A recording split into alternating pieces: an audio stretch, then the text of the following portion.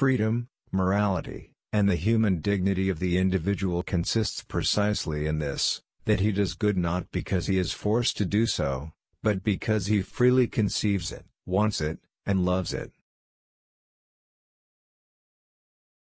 To revolt is a natural tendency of life. Even a worm turns against the foot that crushes it. In general, the vitality and relative dignity of an animal can be measured by the intensity of its instinct to revolt. We are convinced that liberty without socialism is privilege and justice, and that socialism without liberty is slavery and brutality.